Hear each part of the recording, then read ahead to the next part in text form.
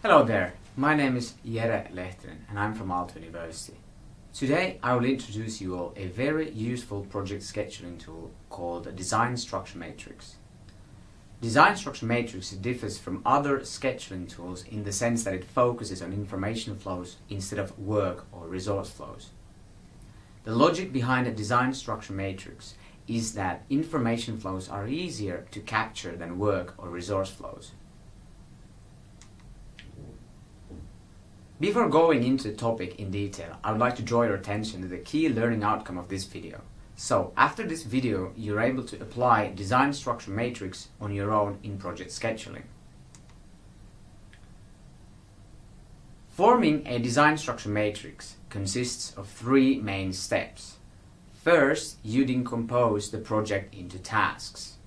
Second, you document the interactions between tasks and form a matrix. Third, you analyze the matrix and rearrange the tasks by means of sequencing algorithm to optimize information flows.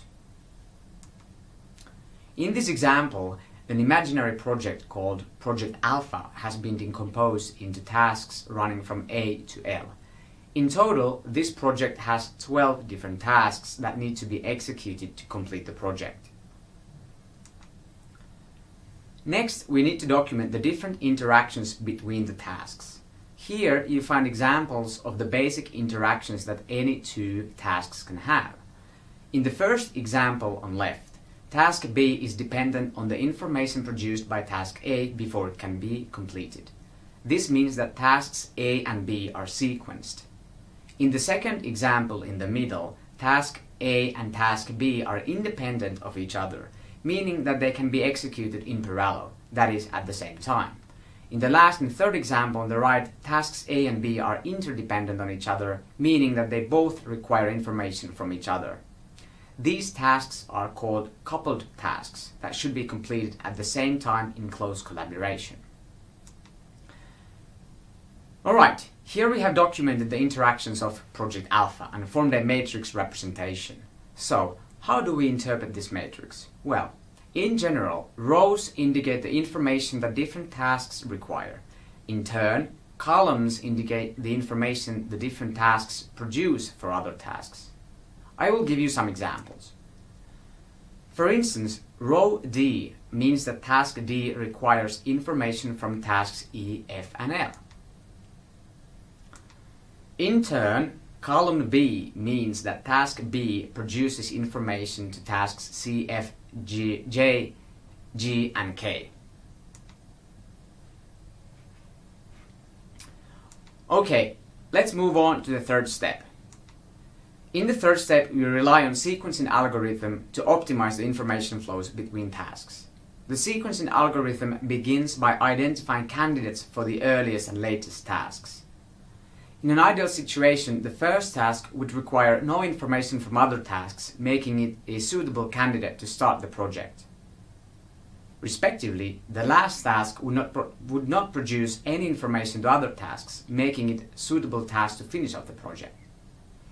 In this Project Alpha, we can see that task B requires no information from other tasks. So let's move it up as the first task.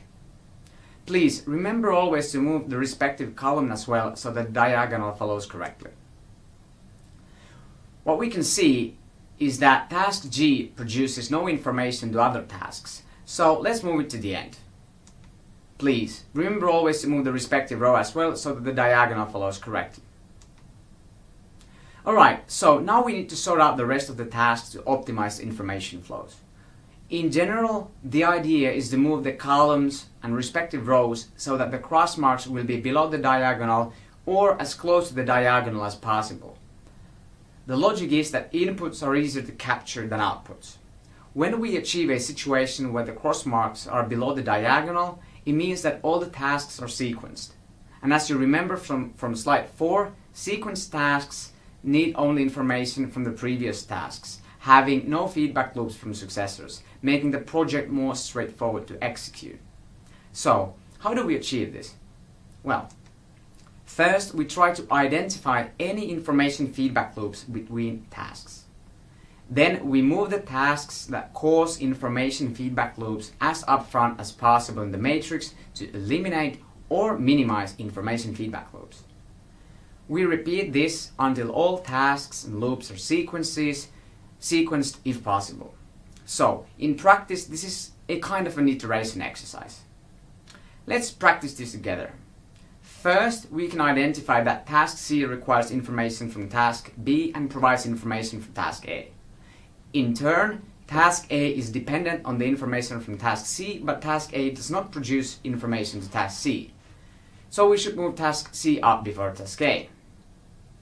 Next, we can see that task L produces information to tasks D, F and J, so we should move it before them to move the cross marks closer to diagonal and below it and to minimize any information feedback loops.